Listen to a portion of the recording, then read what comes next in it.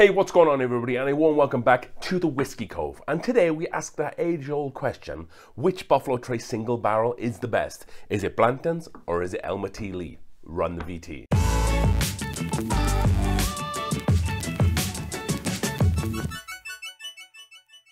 Alright then folks, let's get into today's video, shall we? So how we'll do this comparison is we'll pour them into glasses and then we'll do it blind and then pick apart the whiskies as best we can that way.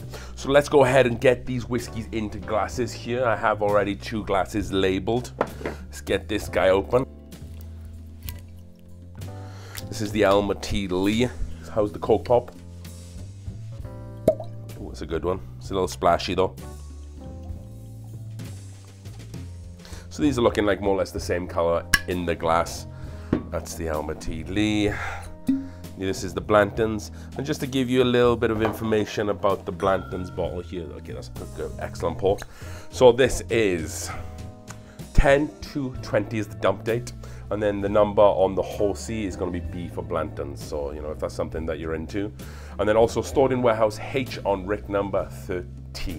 This is coming in at 93 proof, which is 46.5% alcohol, and the Elmer T. Lee is coming in at 45% alcohol or 90 proof. So what we'll do is we'll have my wife mix these up and then we'll get into the tasting. Alright then folks, the glasses have been mixed up for me and I have no idea which is which. So then let's get into glass number 1 here. Let's see what we can pick apart on the nose and kind of how it sits in the glass. So it's not going to be too thick in the glass just because of the proof or ABV. It does have a nice little coating on the glass, which is quite surprising. But all in all, it kind of looks a little touch of thin. Color-wise, we're looking at kind of like a light amber color. Nose and notes. Getting a big vanilla punch right off the bat there. It's more of a sweet vanilla than it is maybe of like a dried vanilla bean note. I'm thinking like a vanilla frosting. And then again like a dessert cherry jumping out of the glass, so kind of like a candy cherry or like a bacon cherry. Which is what I expect to get that on both of these because they're both Buffalo Trace products, and cherries pretty much you're able to pick that up in like all of their products, apart from maybe the wheaters and the rye, of course. Touch of caramel. No real heat on the nose here at all. So caramel, cherry, vanilla notes really dominate here. I'm getting a touch of oak spice, but not too much yet. So let's go in for a taste on glass 1 here. I'm getting a little bit more spice on the palate here. It's definitely more of a pepper spice there. And also the vanilla's definitely still there, coming right through really nicely. It kind of reminds me a little bit of like a pepper cream ale beer. So like sometimes they make like chili cream ale beers, and it kind of tastes a little bit like that because you have like the vanilla note there as well, and you also have like that chili spice cutting through it. And as I was saying, I had a really nice powdered chocolate note that kind of just kicked into my mouth there as well. Let's go in for another taste on glass number 1 here. A lot of cherry dominates, that spice is definitely going through. Towards the back end then on the finish is kind of where that oak spice takes over. So it is a little bit hot in terms of like that oak spice, but it's not hot in terms of proof. It's got a pretty solid finish. So all in all, really well balanced whiskey. Nothing that's setting the world on fire thus far, but just like a solid quintessential Buffalo Trace whiskey there.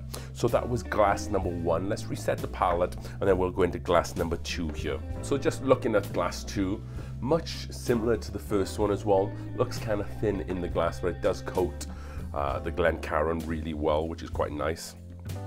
Because you always want to coat your Glencairns just so you get more nose and notes, because it's kind of traveling all throughout the inside of the glass. It's imprinted with those that flavor on nose and profile. So let's go through it for a nose here. Again, very much the same color as glass number 1, kind of like a light amber color. So nose and notes here.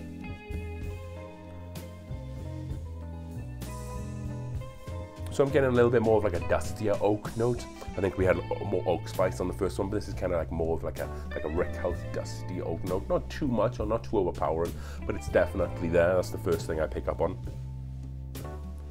And then some big creamy vanilla notes there. Definitely similar to the first one in terms of like the vanilla direction that this one has. Not picking up any spice on the nose. So in the first glass, there was like a touch of spice on that nose. Not getting it on this second one.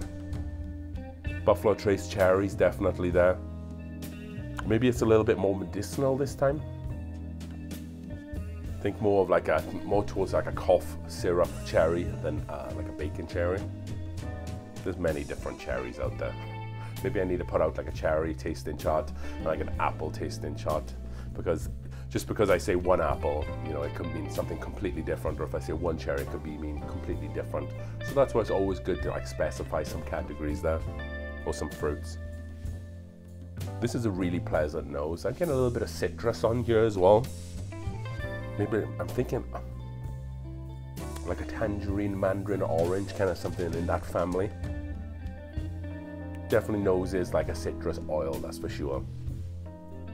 Let's go in for a taste on glass 2 here. So the nose on glass 2 was great, but the first bit of alcohol, or first a little bit of tasting I had here, it tastes a little bit flat. You get, even though I wasn't getting any spice on the nose, you do get a little bit of spice up front. There's not too much sweetness in the palate here. It's just more of like kind of like that dusty oak note and like a touch of spice, and then it kind of drops off a little bit there towards that back end. I'm not really picking up any more of that citrus or any of those cherry notes. There's not too much vanilla coming through. Let's go in for another taste here. So on the finish on glass 2, it kind of, like I've said with the palate, it kind of falls off a little bit. And then you just get like a little tingling of pepper notes, or maybe like I would say actually tobacco, because with tobacco you kind of like have like a dry and a spicy note. So that's definitely kind of reminiscent there. The whole palate and the finish has actually been quite dry. So I'm a little bit disappointed in this glass, if I'm completely honest, because just the palate is just, and the finish is just kind of fallen off a little bit there. So these are both single barrel products, which means maybe the 2 whiskeys I have in front of me today might be a lot different to the 2 whiskeys if you have a Blanton's and an Elmer that you might have. Just depends on current seasons and where they come from in the rick house. So that's definitely something to keep in mind here. So what I'm going to do is I'm going to put them in order which one I feel like is probably the best out of the 2. And I'm not going to pause the camera here because I already know that, because just tasting between 2 whiskeys is fairly easy to decide. And I've also been taking some more sips than probably what you can see on the camera there. So what I'm going to say this first glass here was definitely better than this one. I just felt like there was a lot more going on. It was a lot more sweeter to drink. It was a lot more complex in the body and the palate, albeit the second glass, or number 2, I would say it had a better nose than glass 1, but it just felt so short on the palate and on the finish that ultimately, you know, the first glass came out the winner. It's a bit disappointing actually, because the nose is really good and it kind of set expectations maybe a little bit too high.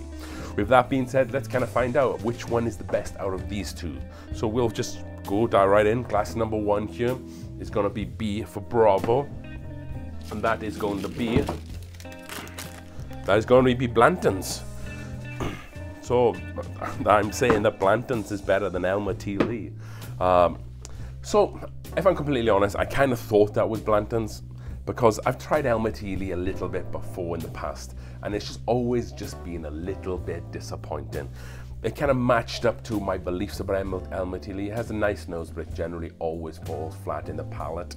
Like I said, I've only tried a couple of different Elmer T. Lees before, and I've tried a lot more Blantons, but I think on average there's just better bottles of Blantons out there than there is Elmer T. Lees. So Blanton's MSRP is around $60 to $70, and Elmer T. Lee's MSRP is actually around $40 to $50. So taking the secondary market prices out to the question, that kind of lines up. You know, Blanton's probably should cost more than Elmer T. Lee because it's a better whiskey thus far. So if you get the option, and this is a difficult recommendation, I guess, but if you get the option between these 2 and you want a better whiskey, then you're probably better off choosing the Blantons. However, if you get them at MSRP and you want something more rare and unique, then Elmer T. Lee is probably the better way to go. it'll look better, I guess, on the shelf with friends coming over. But ultimately, if you want a better whiskey, a better tasted all-round whiskey, Blanton's is probably the way to go. So hopefully you enjoyed what we're doing on the channel, folks. Hope you enjoyed today, and don't forget to hit that like button and subscribe to the channel if you haven't already. As we drink through the world's whiskies one glass at a time, Blanton's came out victorious. Cheers.